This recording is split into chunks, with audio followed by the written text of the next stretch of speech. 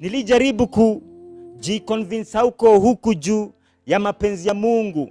Ukweli ni roza statue ndani ya watu. Sababu seriousness ya poisonous snake tusipuuze ka cuteness ya pet. Kwa mkono mngekimbilia ndio mliangamia. And so at this point, who cares for an apology? I'd listen to the other side of his story. Only if it's a eulogy. I'd listen to the other side of his story only if it's a spell that brought our love back to life. I'm not sure you want to hear that side of his story either.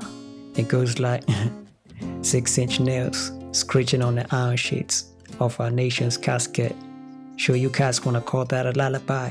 The other side of his story is worth taking in, like a rusty razor blade in the hands of a drunkard shaving your nose hairs. How many want to hear for themselves that Patel down bastion in the middle of the night? The other side of his story sounds like the other side of the wall as that story building collapsed on key just before lunch break. It sounds like the nice thing Tyler debt collectors called to tell you about your grandmother or Mein Kampf. Roho yako baridi kirefrigerator, tafuta hita na joto beana. Ukichoka na mtu unamlenga, dunia duara mwishowe mtapatana. Na kiama sio siku inayokuja, imekuanga ni hapa ni sasa. Damn. I wish the man's never coined the metaphor of trooping a coin, which is why we're not expected to have two sides. And her story being the Zimbabwe currency, it needs to be treated with these hysterical facts just so we can even consider buying whatever happened.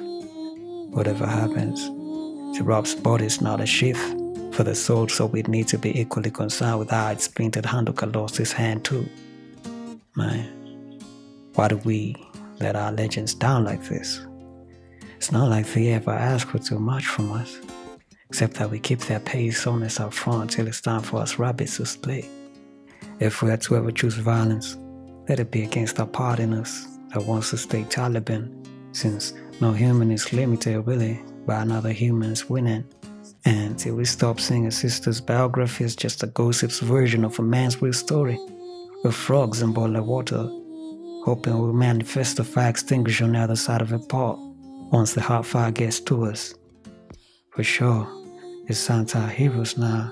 The glorify might be the death of us, albeit literally tomorrow.